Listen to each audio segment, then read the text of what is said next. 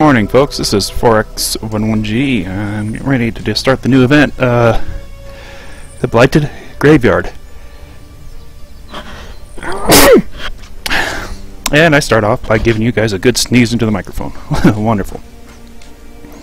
Alright, I'm back to my normal work schedule, so that allows me from the other place where I can play, to play on Wednesday nights again. So that also means that I've played it a few times, so I've already gotten a couple of strategies down. The big thing is these are not enemies. These are not some of the new enemies. The enemies in this new dungeon are enemies from the normal maps, specifically the undead maps. So any strategies you used to defeat those when they were a little tough when you're first going through are the same strategies you want to use now.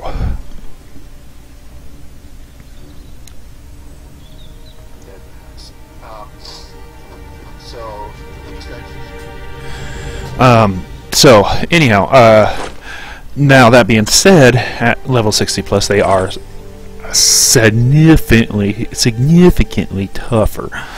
I'm gonna go ahead and start out and get my Blighted Idol lockbox, free lockbox. I've already gotten a few from earlier grabs.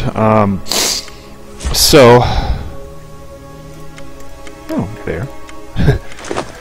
Anyhow, we'll go ahead and go over some of the basics here. This is called the Blighted Graveyard event. You're getting appearance items. Now, the helmet, the shoulders, the gloves, the crest, the cape, and the boots all can transfer across all your characters. So you can use one character technically to get the majority of the items. The offhand and the on-hand are class specific, so to get those you need to run with other characters. Right now my knight currently appearance wise has that crown. I can update the shoulders and everything else except for the primary weapon. So I'm looking for shoulders and primary weapon is what I'm looking for to finish out my knight. Once he's done, I'm going to go ahead and move on to my archer and then finally my wizard throughout the week. If it goes that long. I like this helmet, so if I get a helmet, it's going directly to the thing. As you can see, I've got a helmet from an earlier event, which I think looks better with this suit of armor than the helmet from the last week's event. I managed to get everything but a sword. I did get a shield, but I don't run a sword and shield. I run sword. Very frustrating because I was kind of hoping to get at least one sword, if not pull off a dual sword. So let's get into the event, shall we? Now, if you recall your first run-throughs when you were a really young, low-level character, which enemies were the most dangerous? Those are the ones you want to go after first when you pop in here. So I use angelic form, and in this case I always start out with Acolyte Debaser. The primary reason is the slowdown effect he's going to cause. Using my angelic form, I can keep myself alive. Then I go after any guys, the Skeletal Knights, or anybody who can call upon more characters to fight. And then finally anybody else. As you may have noticed, I have actually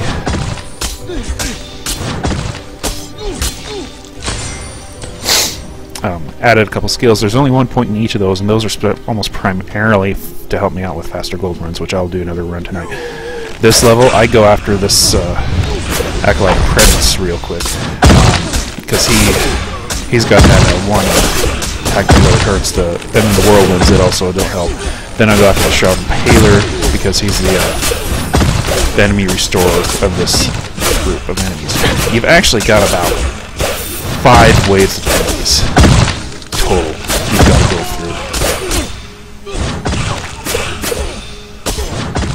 With the final wave being the Skeleton King,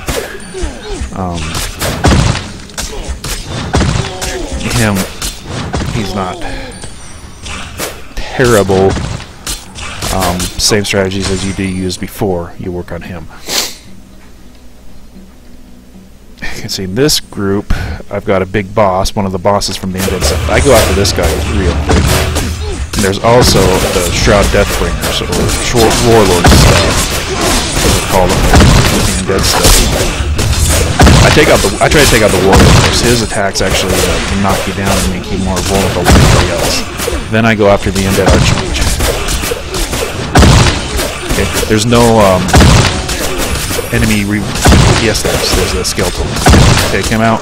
But then I go after the Lord of the Undead. He's tough, but he actually he may in the original maps call people in, but he doesn't pull people in this run.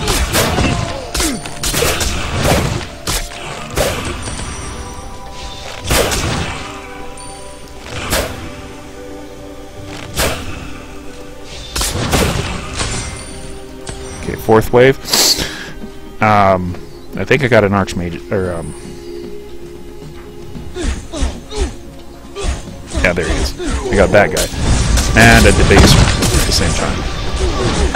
The Apprentice is more dangerous.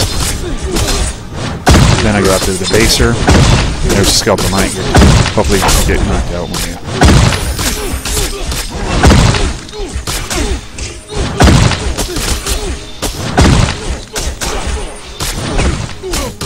Now, Grendel the Man Crusher, any attack that you can use to interrupt other attacks, almost every one of his attacks are interruptible, so he's not that dangerous, so his attacks can knock you down. Okay, final wave, we're going to have the Skeleton King. Now, on this one, we have another Shroud Warlord, and of course, the Skeletal King himself. I go specifically after the Warlord first. The guy that calls enemies down there, I don't worry too much about, though I do try to get him.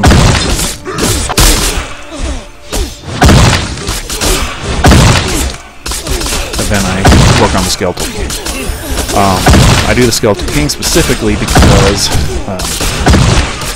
if you don't, he'll revive those tomes that keep dropping out more and more enemies.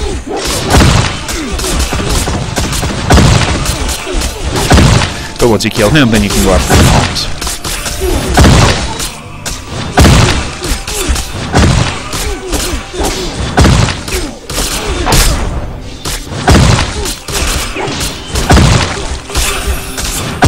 Now I go after start going after the tomes.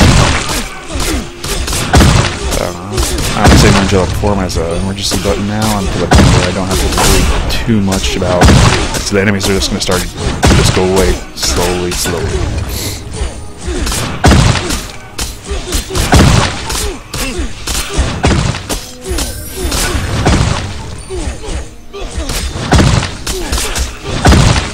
Some of the appearance items that you could get from this event are from previous events, the common ones specifically.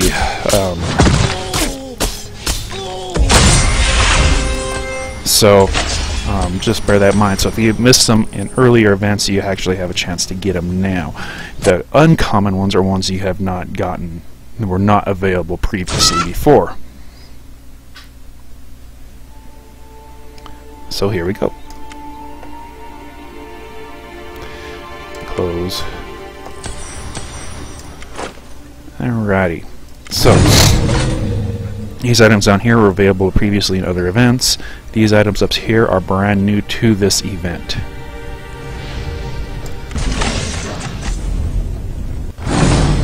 I got the shoulders. I needed the shoulders. Okay. They look pretty cool. Actually kind of look pretty good with that with the rest of that type of stuff. Anyhow, I'm going to put those shoulders over here on my archer.